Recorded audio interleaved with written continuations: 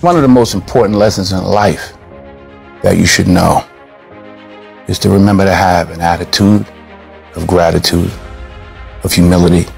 Understand where the gift comes from. It's not mine, it's been given to me.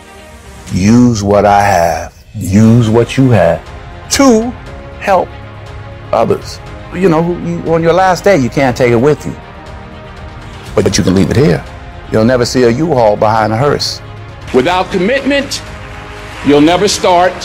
But more importantly, without consistency, you'll never finish. Keep working, keep striving, never give up, fall down 7 times, get up 8.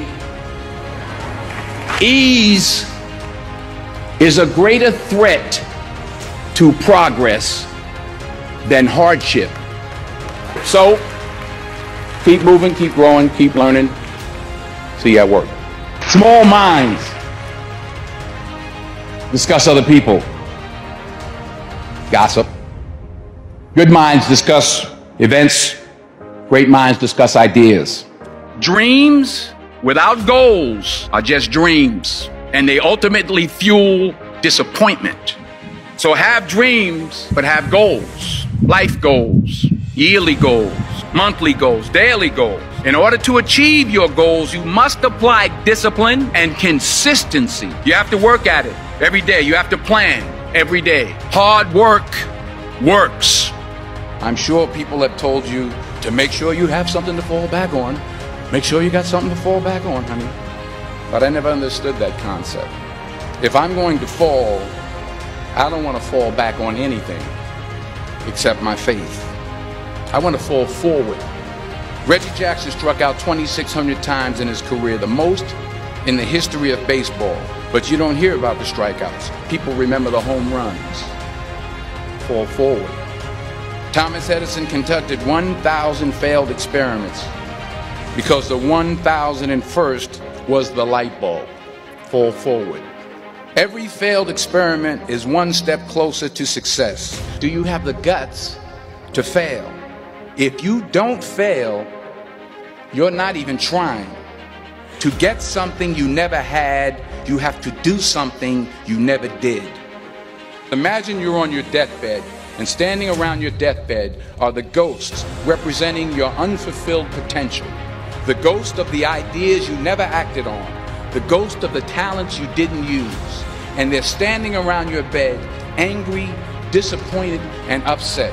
They say, we came to you because you could have brought us to life, they say.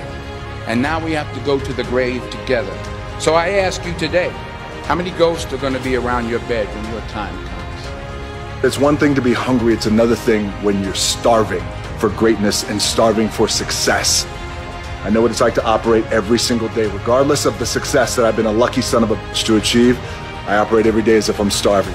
My number one competition is me. It's always you versus you. You got to be the one to get up every morning, be disciplined, put in the consistent daily hard work, because that gains success. No coach, no trainer, no mentor, no boss can do it. You versus you. I hate plan B.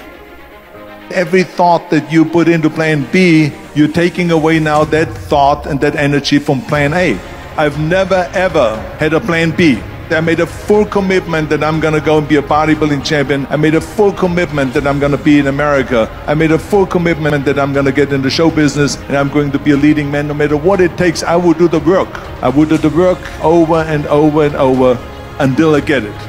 Michael Jordan said in one of his interviews, when they said, "You're unbelievable, you're the greatest basketball player of all times. Tell me about that." And he says, "Well, you're just mentioning the successes." But he says, "For me to become the greatest basketball player, I missed 9,000 shots. Does it make him a failure? No. We all fail. It's okay. What is not okay is that when you fail, you stay down. And winners will fail and get up. Fail and get up. You always get up. That is a winner." Everybody's got a dream. Everybody's got a goal. What's the plan? And when you're trying to do something that you're truly passionate about, there is no plan B. Think about that for a second. Michael Jordan won 6 NBA championships with the Chicago Bulls because he was committed to plan A, not plan B. Oprah Winfrey became the queen of all media because she was committed to plan A, not plan B. Plan B sucks. When you're complaining, you know what you're doing?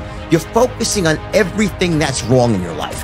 What you focus on, you move towards.